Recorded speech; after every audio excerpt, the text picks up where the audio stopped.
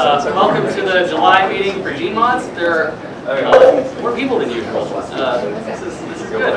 I'd like to say, welcome. There are some teachers who are visiting the school, some high school teachers. Welcome to them. And there might be some iGEM people here. Am I right? Am I wrong? Yes? Hi, iGEM. Good to see you. So the way today's going to go is basically, last week there was the SEED conference, the Synthetic Biology Conference in Chicago. And so I'm just going to give sort of a newsreel, trying to be as quick as I can about news in synthetic biology around the world. And then we're going to have sort of a conversation where a few people are going to recap interesting things from SEED. We'll talk about them. If we ask you to recap something, will you raise your hand so I know who it is? Okay, cool. Awesome. We have a presentation. You have a presentation? Yeah. Okay, cool. If you want it on a flash drive, I can put it on. That'd be great. All right, so news in the synthetic biology world and also just around.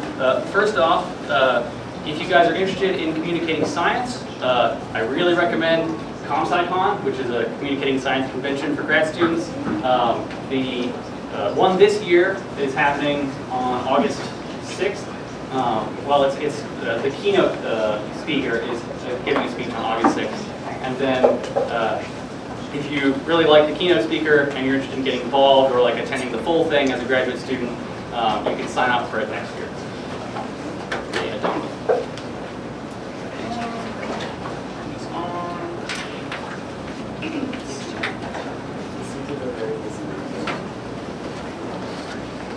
All right. So I'm going to talk about some sort of like non-research article things first, and then I'm going to go into sort of quick recaps of some research articles.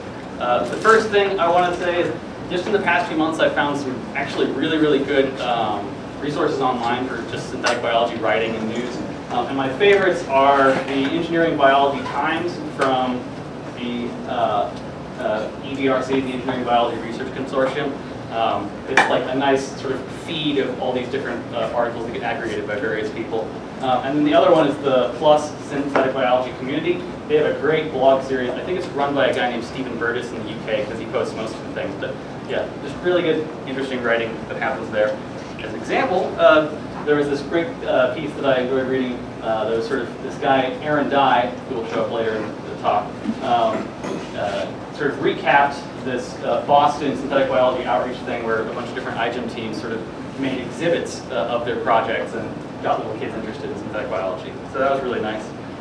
Another cool blog post on that website is this sort of Why Plant piece that Stephen Burgess posted, which is sort of like a summary of the reasons for being interested in plant synthetic biology and directions the field is going there, which I thought was very cool. However, I would, a word of caution on plant synthetic biology to not get overhyped. How many people here have heard of Glowing Plant, the Kickstarter? Okay, yeah. So it was like one of the most popular Kickstarters of all time, raised like $400,000. And this MIT Technology Review article is all about how they haven't been able to deliver on their Glowing Plant and sort of the challenges they ran up against and how they sort of basically massively underestimated the difficulties that they have in that sort of synthetic biology project and bringing it into a consumer product. In terms of sort of DIY bio, this was a nice little development. The NSF gave $300,000 to the University of Pennsylvania to develop this, basically a little synthetic biology lab on a benchtop and to sort of bring it into high school students. So, yeah. And as always, lots of CRISPR news. There was a slightly less controversial Heroes of CRISPR piece in Nature. This one was about the actually unsung sort of graduate students and postdocs who did the work and who hadn't really gotten most of the attention. And it was sort of profiling them and talking about how they deal with being people who are like known for CRISPR but not known for CRISPR. So I thought that was very interesting. And other interesting things, the first proposed human test of CRISPR passed an initial safety review with the FDA. This is in the US. And so now they have to like go back to their individual, University of Pennsylvania again has to go back to its own sort of board of ethics and check with them and check with the FDA one more time. But it's the first sort of step towards that. And so we took a step and China took a big leap. So Chinese scientists are have announced that they're going to start a trial next month, editing human blood cells and using those to treat cancer with immunotherapy. And then just some other random interesting pieces that are sort of synthetic biology related. There's this de-extinction article in Scientific American. So if you guys have heard of de-extinction, it's this thing George Church talks about a lot, about sort of bringing back extinct organisms using synthetic biology and genetic modification of living organisms. And this is scientists are talking about using techniques from de-extinction to sort of bring back dead genetic diversity in an organism, the black-footed ferret, that almost went extinct and was whittled down to 7 species, and so is now incredibly inbred. And then, this is not really synthetic biology, but just I thought this was interesting. The first ever DNA sequencing experiment in space is set to start this coming month, and it's using Oxford Nanopore's handheld Minion sequencer, which I just love Oxford Nanopore. They're not paying me to say that. I like them a lot. You can do lots of cool things with them. And in terms of sort of money for synthetic biology, CRISPR Therapeutics raised $40 million more, bringing their total to like $140 million to do sort of blood therapy and other sort of immediately interesting gene therapies. And then Synthworks, which is this a company based on adding an extra alien sort of DNA base pair to the gene and sort of expanding the genetic alphabet in that way and being able to incorporate lots of new amino acids, raised $10 million. And equipment's getting cheaper, so AI Biosciences, they took a 3D printer, a cheap $750 3D printer, and they turned it into like a high throughput sample analysis thing. And you can now do RT-PCR on it. It's like 20 times cheaper than a commercial prep device. So that's an interesting thing. And then Microsoft stored 200 megabytes of data in DNA, and they actually stored music video, OK Go, this too shall pass. So yes, DNA storage is going interesting places. Moving on to the actual sort of research articles, and starting off with protein engineering. Andy Ellington's lab at UT Austin developed reverse transcriptase that's actually able to proofread and has much lower error rate than current reverse transcriptase. And he actually started with a KOD DNA polymerase and used a combination of sort of in vitro evolution and rational design, and was able to get the error rate down significantly. David Baker's lab, which does sort of de novo protein engineering, de novo protein engineered this super stable protein cage, and out of like 60 subunits. And so it sort of forms, and it's stable up to like 80 degrees Celsius in like super denaturing conditions. And you can also attach either 60 or 120 GFP molecules to it. And so now you have kind of like this standard candle in a cell that you can use to sort of measure relative fluorescence. And there's also been some work in optogenetics. This group developed this optogenetic controller of gene expression in E. coli, where this DNA binding protein, when you shine blue light on it, it can either bind and activate transcription, or if you pulse blue light, it can repress transcription. So optogenetics making progress. And then there was this interesting sort of review article about ways in which people are trying to improve photosynthesis. And yeah, I just thought this was it was a good sort of overview of the challenges of sort of making Rubisco better, or getting rid of sort of side reactions and things like that. In terms of synthetic circuits, Aaron Dye, the guy from before, he and some other people published a cool review on control theory in synthetic biology, and this is basically how you use sort of principles from mechanical and electrical engineering and making things more robust, systems more robust and more stable with respect to noise, and how that can be applied in synthetic biology. And that's really important because this other paper showed that basically in more crowded cellular environments like the actual inside of a cell, things get noisier and more stochastic. So even if you're modeling, even if you're building a genetic circuit and you're testing it in like a dilute cell-free environment, the sort of macromolecular crowding inside a cell might make it a little more noisy. And also in terms of building new parts, Jay Kiesling's lab has started building this new inducible promoters in yeast, which is interesting because people usually don't engineer inducible promoters very much because it's it's difficult. It depends on the organism. But they were able to sort of pick a bunch of different transcription factors that bind in sort of acidic conditions and combine like the binding sites together, and they were able to get a significant induction.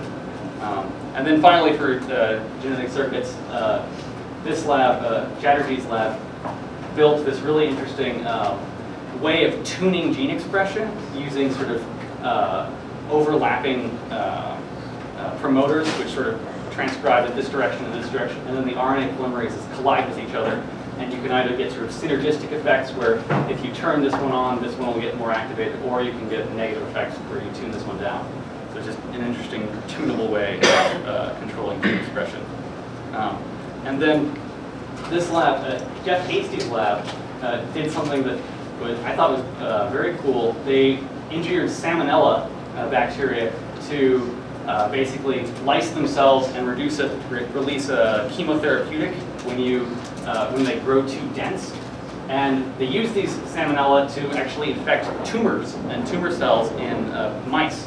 And in combination with chemotherapy, these sort of cycles of lysing salmonella were able to reduce tumor load and actually increase the survival of the mice. So in sort of CRISPR research, there was a paper that came out sort of comparing CRISPR sort of gene regulation techniques to other programmable DNA binding proteins, TAL effectors. And the conclusion of this was basically that TAL effectors are actually much better at repressing gene expression programmably and also activating gene expression programmably. But CRISPR-based systems are easier to program. So like once you find a system that works, you might want to switch from CRISPR to TALs. And then you guys have all heard of gene drives, pushing genes through a population using CRISPR.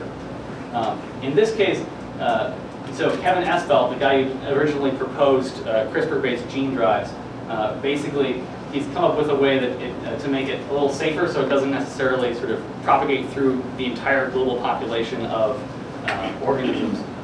And basically, you start with one component of a gene drive that doesn't propagate, and then you have like 3 other components, and so you get like this local spread of the gene through the population, but then it peters out over time.